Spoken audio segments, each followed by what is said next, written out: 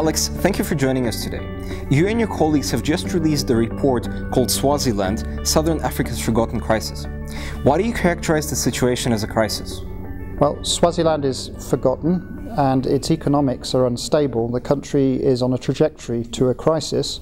So to draw people's attention to that they actually have to think about Swaziland, they can't just ignore it, we decided that crisis was the appropriate term because the country can't sustain itself on the trajectory that it's on at the moment. It will have to reform, otherwise it will be in serious crisis. Alex, you said that the situation in Swaziland is unsustainable. I presume that you partially refer to economic terms. Could you please elaborate on that?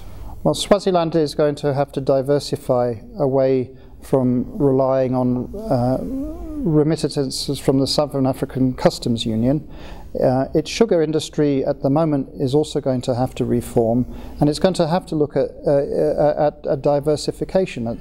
Its timber industry has gone through decline. There's going to have to be some serious thinking about manufacturing. Even Coca-Cola is bottled in South Africa, although the essence is manufactured in Swaziland. So it's really important that Swaziland now considers how it can diversify an economy that isn't just based on saku and sugar. Swaziland's King Mswati III has recently referred to a vision he had of his country becoming a monarchical democracy. What does this mean?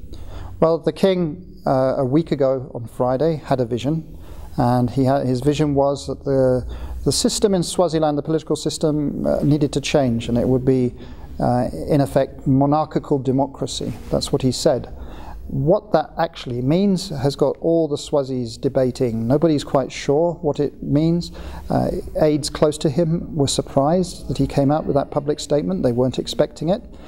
So there's a debate whether this is a rebranding of the political system that's in Swaziland at the moment, the Tikundla one, which means that you can have elections, but political parties can't compete. They can only be individuals.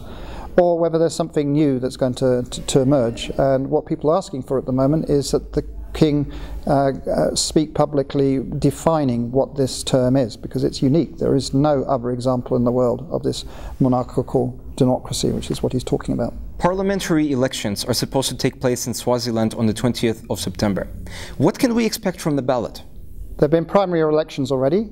20th of September are the second round, the final round. There are all sorts of people competing in them as individuals, because parties are banned from campaigning in Swaziland. And I think we'll see a lot of people elected that have a reform agenda, have a vision that is different from the one that has been in Swaziland in recent years. That's important because there'll be more diversity of debate. And if a significant number are elected, that could mean that the king has to consider bringing some of them into government as ministers. So this is an important election for Swaziland. Okay, political parties aren't themselves allowed to run, but individuals who are affiliated to political parties as individuals can run, and they will carry their various agendas with them. Alex, what can South Africa and the international community at large do in order to improve the governance situation in Swaziland? Well, the United States and the EU can work together more closely in terms of governance and human rights. And I think that South Africa, obviously, as the regional hegemon, has a role in encouraging the king to look at what the economics are saying, that at the moment the economic pattern in Swaziland is not sustainable, that the country has to reform.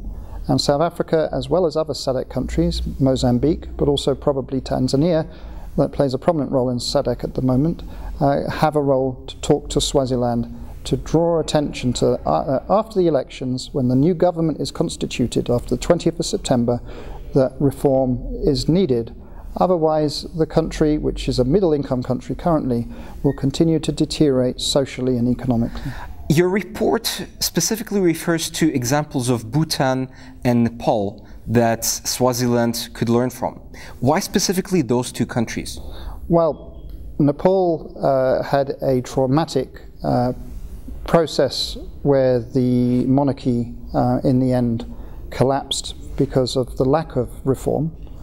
And Bhutan is an example where there has been a successful transition from an absolute monarchy to a constitutional one, and there could well be good lessons for Swaziland from that.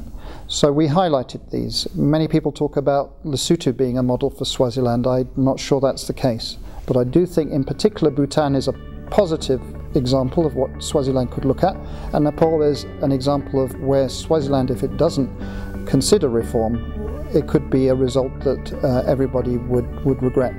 Alex, thank you for joining us.